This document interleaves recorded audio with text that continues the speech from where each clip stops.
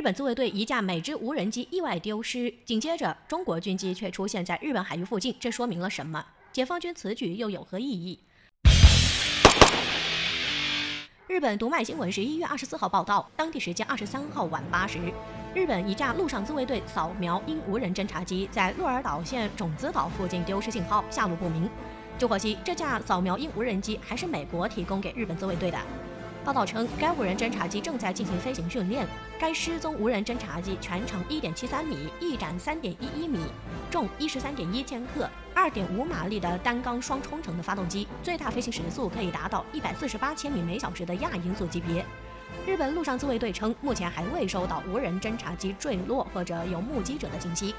当时得到天气对飞机也没有影响。日本陆上自卫队会继续搜索无人机下落。按理说，在没有丢失信号的情况下，可以通过回放飞行记录查看无人侦察机的飞行轨迹，再结合当时实际的飞行环境，可以轻松地找到失踪的无人机。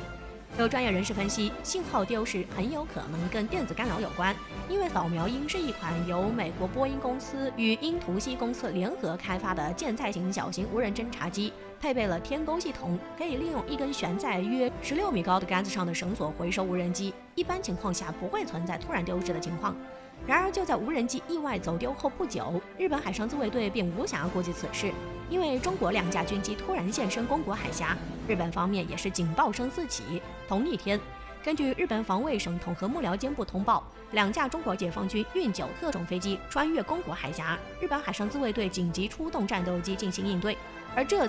已经是本月第3次解放军飞机穿越宫古海峡飞行。11月1号到2号，2架解放军运9反潜巡逻机穿越宫古海峡飞行。与此前解放军军机常现身台南空域不同的是，台媒观察到，运8反潜巡逻机已经连续2天进入台东南空域。此外，日本统合幕僚监部也一连2天公布解放军军机飞越宫古海峡。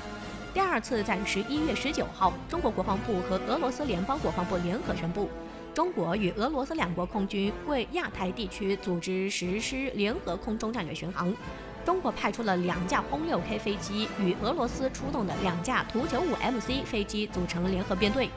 到位于日本海、东海有关空域组织联合巡航。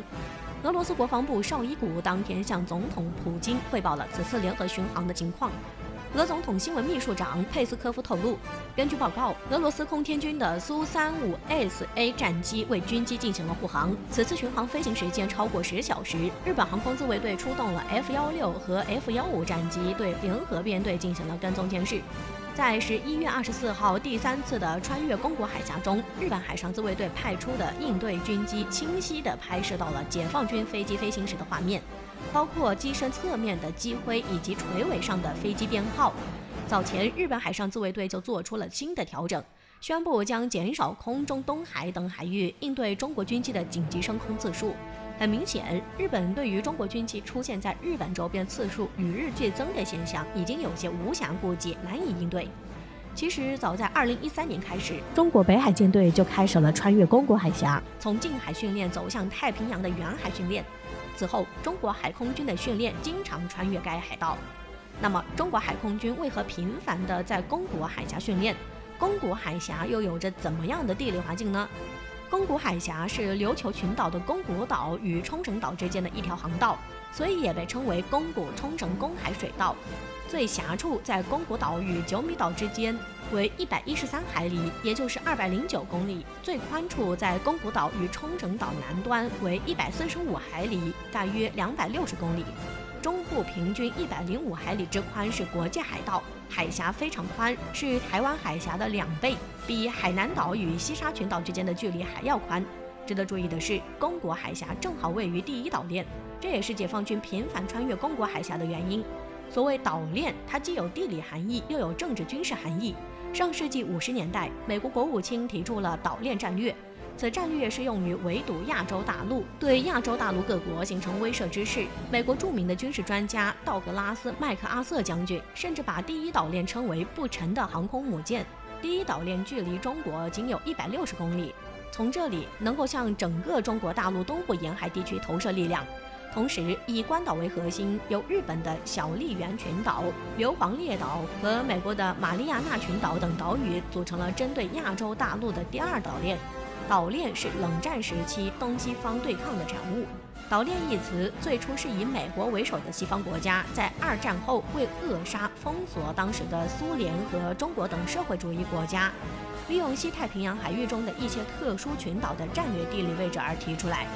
美国在亚太地区部署重兵，意欲精心构筑一条以美军在太平洋海域上的一线基地为基轴，以日本、韩国、冲绳、关岛等基地和设施为核心的太平洋多重锁链，来围堵亚洲大陆，企图扼住亚洲大陆的脖子，扼杀新生的社会主义国家。我们知道了宫古海峡的地理意义，也分析了岛链战略的军事意义。中国海空军不断地在太平洋海域穿越宫古海峡进行海上训练的目的，是为了突破第一岛链。那么中国为什么要突破第一岛链呢？绝对一点，中国为什么必须突破第一岛链？中国周边国家韩国、日本驻扎了将近200个军事基地，这无疑是在家门口挥舞屠刀。同时，岛链是对于中国航运能力上的一大考验，涉及到中国领土安全和经济发展问题。全球化发展、“一带一路”建设都离不开海域。在今天世界经济一体化不断加深的今天，海运途径至关重要。如果不突破第一岛链，海上运输的封锁限制了中国国际贸易的物资交流，特别是对石油命脉的控制，就像一条看不见的绞索，制约着中国经济发展，威胁着中国的领土安全。